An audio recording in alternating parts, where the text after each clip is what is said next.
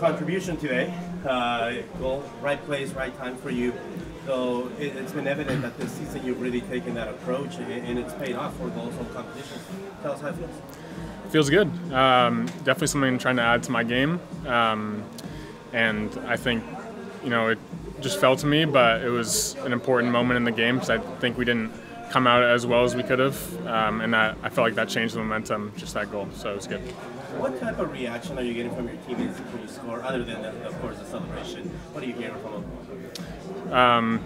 Just happiness. I think they're, all very supportive, and it's just a fun moment. So. When you guys look at this as the first game of a 3-game home set that I imagine you guys have talked about how critical it is, I guess what is the perspective on this as beyond just this result? Yeah, it's huge. I think I believe all the teams are Western Conference, and they're all pretty close to us, maybe besides Kansas City today. This is the home stretch, and every game is huge because it's gonna come down to our position in the playoffs. And then Steph picked up his 113th career assist. How much pride does the sort of defense take in that accomplishment? That's his second all time. Clean sheet. Yeah. You said assist. Yeah. Sorry. That's a lot of assists for a goalkeeper. I know. Well, yeah. Wow. He earned it. He had a couple of huge saves, and always communicating and being a leader back there. So I feel like he's earned every single one of those. With a couple of saves, obviously Christian had to have the save off the line, and Steph had one. What were they doing early to kind of disrupt you guys defensively? That was a set piece, and I think we just didn't come out as sharply as we could. I think they were clogging the middle a little bit, and we were playing into it, and I think we needed to play long a little bit first to open it up.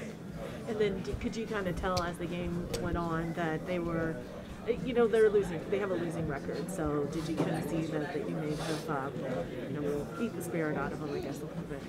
Yeah, I would have liked one or two more goals to feel a little more comfortable. But 2-0 is not done and dusted at all for sure. So I think we were pushing for that third, fourth goal.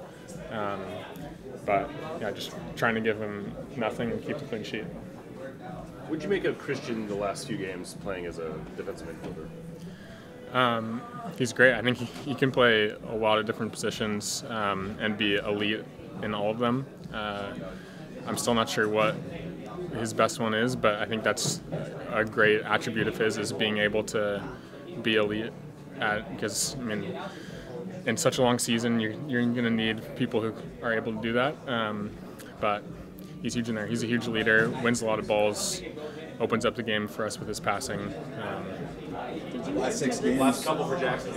You got 6 games left. What's the message going in after a performance like this, to make one final push into the playoffs? Yeah, keep the momentum going, but one game at a time, and then keep winning, and then keep that momentum going into the playoffs.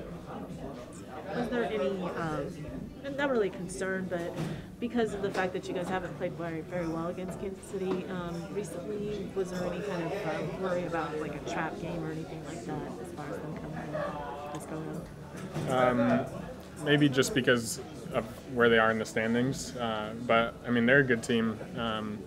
They have a lot of good players, and we know they can be dangerous and compete with anyone on any given day.